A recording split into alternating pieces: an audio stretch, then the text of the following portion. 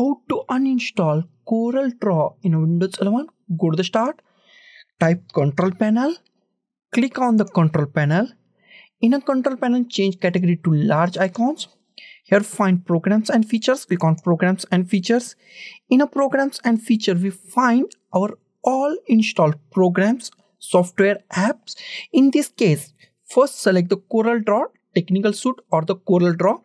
In this case, if you uninstall this, and if these two options, Ghostscript and the Corel Graphics, is not uninstalled, then uninstall also that. First, I uninstall Technical Suite. I select CorelDRAW Technical Suite, select that, click on the uninstall change at the top, click on yes, click on the remove user files if you want, and click on the remove.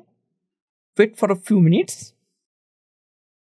If these two options are not uninstalled, select that Ghostscript and click on uninstall.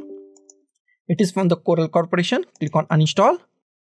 Also Corel Graphics, select that, click on uninstall, click on yes, click on yes. And after that, restart your machine. CorelDRAW is completely uninstalled in Windows 11 PC or laptop.